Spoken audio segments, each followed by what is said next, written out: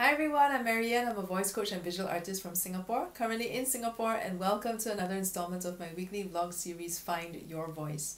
So this is where I share what I'm learning in my journey so far as an everyday singer, as a voice coach, as a singing instructor, as someone who is all about expressing myself authentically and 100% true to who I am. And ultimately, I believe also that this whole journey is about finding your capital V voice, which is whatever it is that you are passionate about, what you're creating as a worthy and meaningful purpose for yourself, your dreams, the things that really matter to you, what you really want to go after. And ultimately, when we look back over the course of our lives, we would see what is this masterpiece all along that we have been trying to create. What is that underlying thing that we have always been wanting to express and wanting to share with the world around us.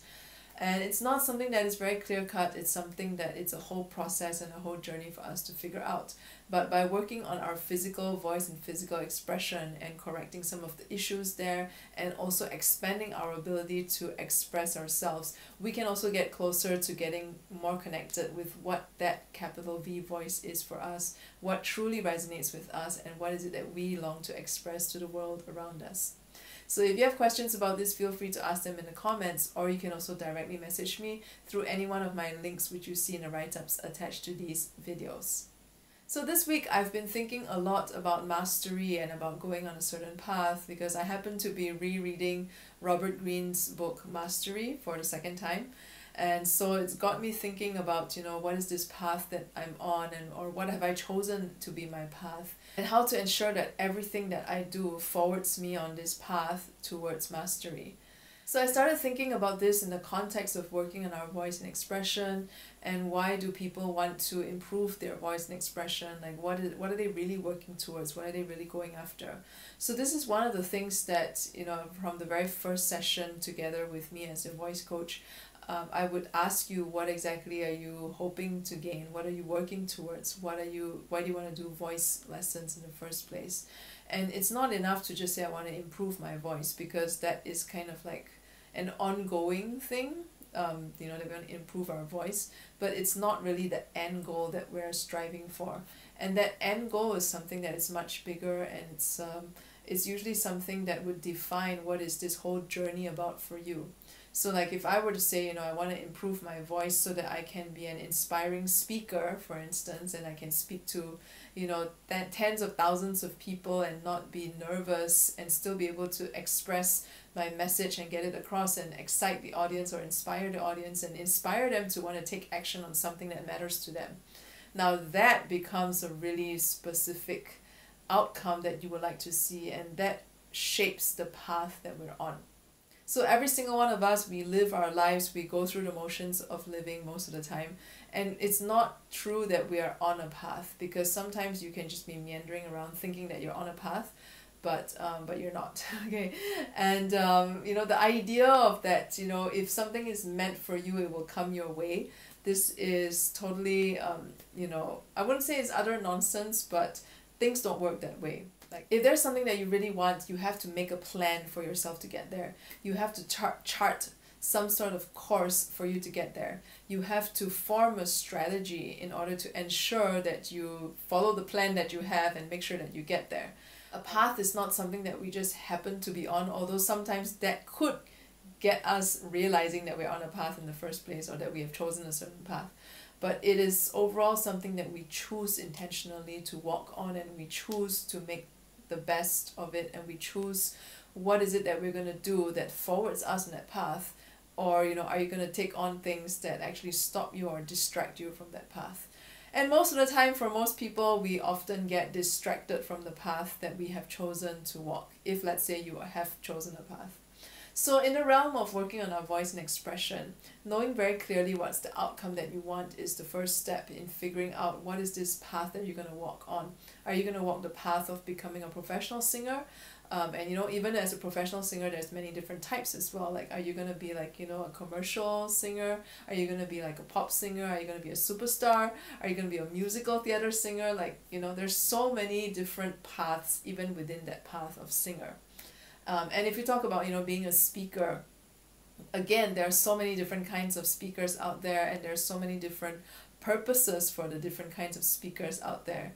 Or, you know, if you want to be a great teacher, that's, you know, that itself also has many different paths. So being very clear exactly which path you want to walk is the very first step. And then after that, aside from, you know, consistently practicing your voice exercises every day and, you know, having consistent lessons with your voice coach, which I've shared about in previous vlogs, I think one really important thing as well is creating opportunities for yourself to be able to walk your path and to be able to forward your path. So part of it is identifying what is it that does not serve your path, and, you know, as far as possible, let that go or reduce those things, because if they're not taking you closer to it, then, you know, the time and energy that you put into those things anyway, they kind of go to waste because it doesn't actually lead you and you know, get you towards where you want to go. So for example, if the path that you want to be on is to be like a Broadway musical singer and your ultimate dream is to perform in a hit musical on Broadway itself in New York City, then, you know, being on that path means that first of all, you know, when it comes to your voice and singing, you have to be able to sing songs from different musicals. Because, you know, the repertoire from musicals, there's a certain singing style that comes with that, and so you have to be very familiar with that. And then, you know, in terms of creating opportunity for yourself, not just, you know, going for all the auditions that you can related to acting and related especially to musicals and stage performances.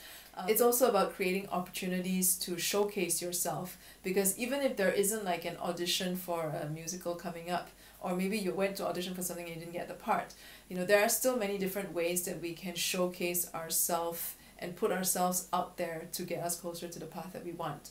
So even as singers, for instance, you know, you could always start like a YouTube channel and, you know, show yourself on YouTube.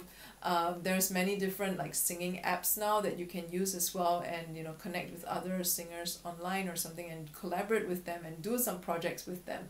Like, you know, the opportunities that we can create for ourselves are actually limitless. But the thing is that, you know, if we don't take action to create something for ourselves in that direction that we want to go, then we kind of almost leave things up to fate and to chance, and we're no longer intentionally pushing ourselves on that path that we want to walk. So in the same way, if the path that you've chosen is to be like, you know, a motivational speaker, then other than, you know, booking gigs and booking speaking engagements, which there may or may not be a lot of them, I mean, I really don't know because I haven't actually looked that up, but it's also like, you know, from where you are right now, how can you create your own opportunities to speak of something that inspires people? How can you create your own platform to start giving some speeches or start practicing giving speeches to an actual audience? And that is how, you know, you train yourself to be able to get to that point that you want to. So what I'm sharing today is that other than just doing the voice exercises, it's also about finding opportunities and creating opportunities for yourself to start taking concrete action that directly forwards you towards the reason why you're taking on these voice coaching lessons or singing lessons in the first place. And if, let's say, you know, you just want to improve your voice because, you know, it serves your career or something, like maybe you're a lawyer, or, you know, you're in a profession that uses your voice a lot, even though you may not necessarily like be on stage and, you know, performing in that way. It's also about, you know, being very clear as to what exactly you hope to aspire to in that profession, and how does your working on your voice would actually take you there. So this one is a bit more complex because it's not as clear-cut, but in the same way, you know, it's also about finding opportunities that allow you to work on your expression and on your voice and your presentation and communication in the day-to-day settings of your career, such that you continue on that path and eventually get yourself to also where you would like to get to. So if you have enjoyed today's video, subscribe to my channel on YouTube, and if you have any questions, feel free to ask them in the comments, or you can also directly message me through any one of my social media links, which are in the write-ups attached to these videos, and I will see you next week.